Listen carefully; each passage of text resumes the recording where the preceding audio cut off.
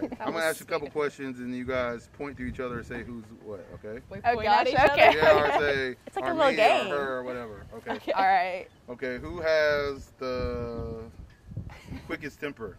Her, for sure. Okay, who's the most vocal? Me. Okay. Yeah. Who's the most shy? It's me. Okay. Who will be the first to cry? I I don't know. It's the emotional bit, but it's different tears. It's like tears of joy versus No, tears of like- anxiety or what? I cry if I get mad because I can't do anything about it. And I Yeah. just feel like we don't really cry don't that cry much. Like, I don't know. Yeah. That's gross, but we don't. Yeah. Okay, so all right, I think that's about it. I guess that's about it. Anything else you guys just like wanna say?